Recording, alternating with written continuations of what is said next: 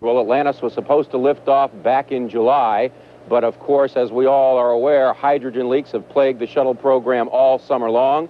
Now it appears that Atlantis is ready to go. About 3 hours ago, the astronauts, led by Dick Covey, who was commanding this flight, it's his third flight on the Space Shuttle. He will be the commander for the first time on this flight this evening, dressing out in their orange flight suits and preparing to head out to the pad to board the shuttle. Again, that was about 3 hours ago. The crew then left the operations and checkout building, and to the crowd gathered outside there, they waved and cheered and boarded the Astro bus and headed for the 5-mile ride out to launch pad 39A, where the Shuttle Atlantis is sitting, ready to go. If our calculations are correct, the astronauts got out to the pad about 4 o'clock, usually about 2 hours and 45 minutes after they get into the shuttle, is about the time NASA likes to get them off the ground, so that would put launch somewhere around 6:45 p.m. tonight. Right now, the weather, Catherine, is looking very good, much better than everyone had thought it would be. Originally, there was about a 40% chance that they could go tonight because of winds, crosswinds at the landing site should the shuttle have to make an emergency return here. But now weather is about no concern, about 70% chance that they can go tonight. And of course, we will be keeping a close eye. In just a few minutes at 6:30, the launch period opens. It runs from 6:30 till 10:30 p.m. tonight. We'll keep you posted. This is John Zarella reporting live from the Kennedy Space Center in Florida. But the last mission conducted in secrecy by the Department of Defense. This is Atlantis sitting on the launch pad. Less than 15 seconds now. Let's listen into the last few seconds. T-minus 10, 9. We have a go for main engine start. 6, 5, 4, 3, 2, 1. Booster ignition and liftoff. Liftoff of Atlantis and crew in a classified Department of Defense flight. Houston now controlling. Roll maneuver underway.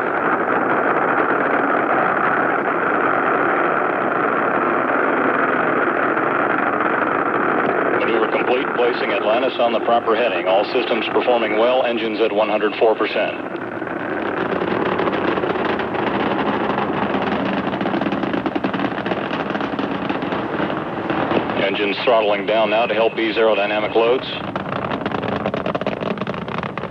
3 engines is 72%. Altitude 14,000 feet. Velocity 934 feet per second.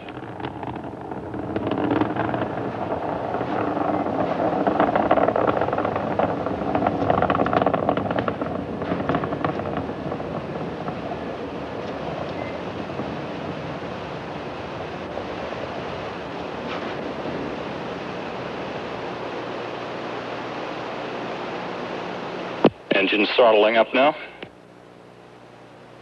Altitude 7.4 nautical miles, downrange distance 5 nautical miles.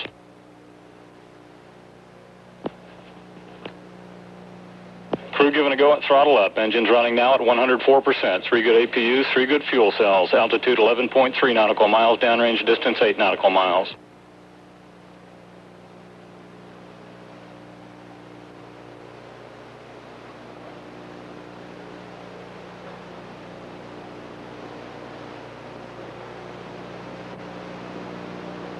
Minute 45, altitude 16.9 nautical miles, downrange distance 16 nautical miles, velocity 3,600 feet per second.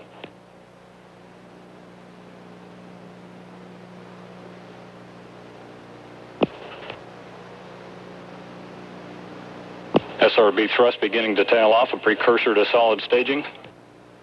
We have separation confirmed.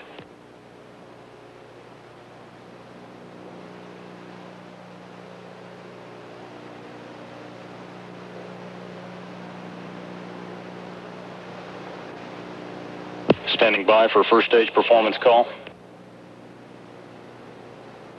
So in the nighttime sky, you can see the 2 solid rocket boosters falling away from Atlantis as it begins its secret mission into space to deploy what is believed to be a 22,000-pound satellite a satellite that some are saying is destined to either photograph or listen in to what is going on in Iraq and Operation Desert Shield. It's the second secret satellite launch in less than a week's time.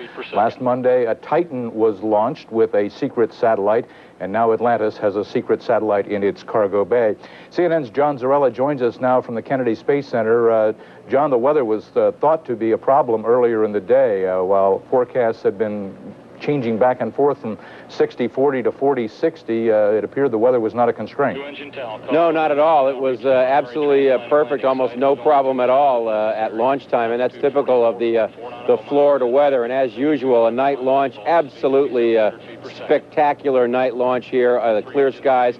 You could see it, obviously, for miles and miles. One of the interesting things usually with these secret DODs is the trajectory, the angle that the shuttle is going.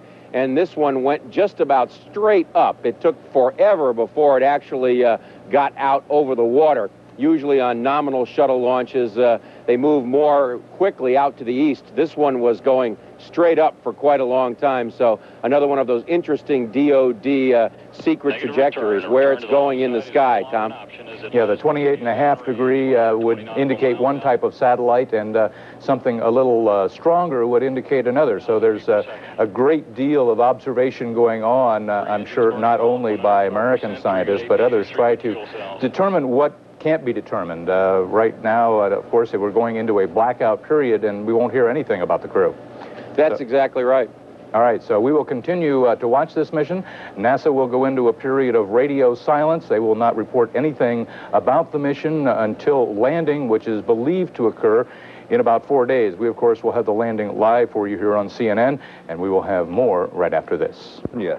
For a while, it looked like weather conditions had improved, but just 2 minutes ago, the Atlantis crew was scheduled to fire the shuttle's main engines for a deorbit burn for re-entry into the atmosphere and a landing at about 6:25 Eastern. But the wind shifted and then gained speed, and then the order was issued to remain in orbit for at least 24 more hours. The shuttle's 4-day voyage was billed by NASA as the last secret military mission for a space shuttle. Atlantis reportedly deployed a satellite to spy on Iraq.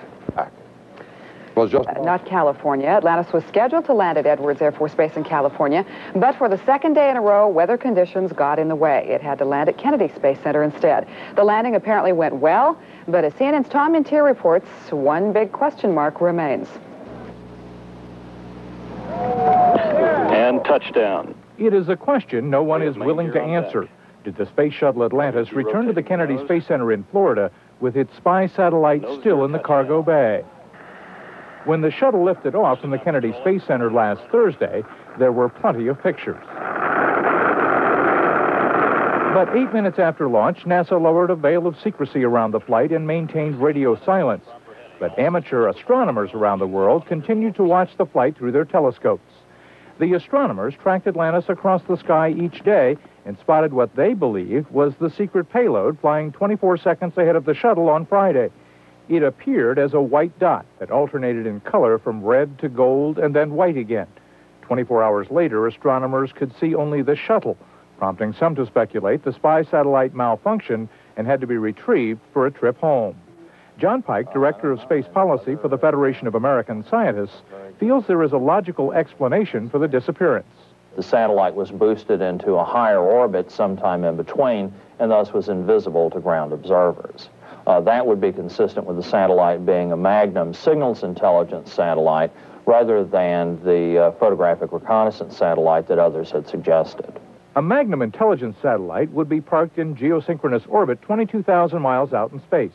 A rocket on the satellite would have been fired to boost it into orbit sometime Friday night. Before the launch, some sources claimed there was no such rocket on Atlantis to provide the boost.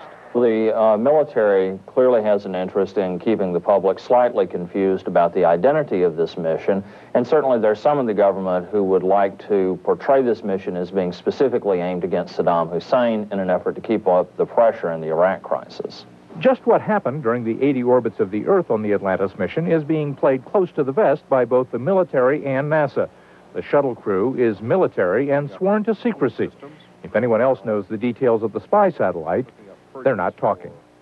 Tom Mintier, CNN reporting.